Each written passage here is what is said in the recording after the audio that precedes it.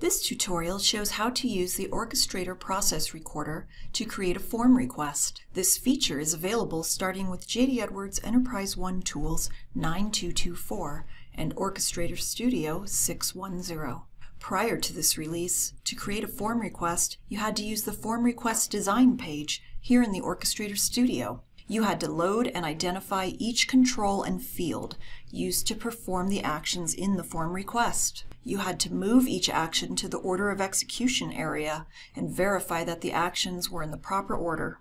This functionality is still available, but now you can use the Orchestrator Process Recorder to capture the form request actions directly in Enterprise One. It's important to mention here that to access the Process Recorder in Enterprise One, a system administrator must enable it through UDO feature security. Also, a system administrator must grant you permission to create service requests through UDO action security.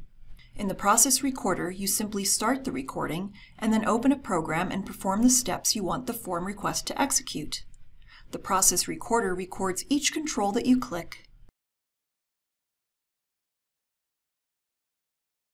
any row menu taken to access another program or form, and any values that you enter.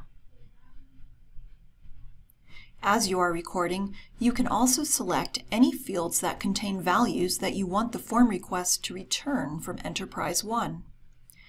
Each time you are done selecting fields, just click the Resume button to continue the recording. When finished, you stop the recording and name the form request.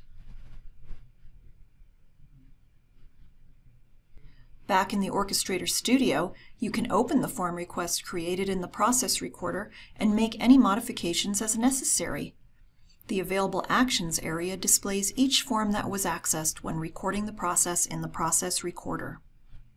When you select a form, you can view the order of actions taken on that form in the Order of Execution area.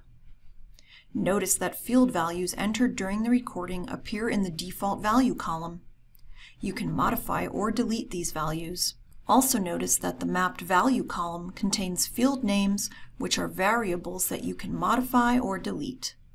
When you add a form request to an orchestration, you can map orchestration inputs to these variables in the form request. In this tutorial, you have seen how to record a form request in the Process Recorder and open and modify the form request in the Orchestrator Studio. For more information, see the J.D. Edwards Enterprise One Tools Orchestrator Guide and visit us online at learnjde.com.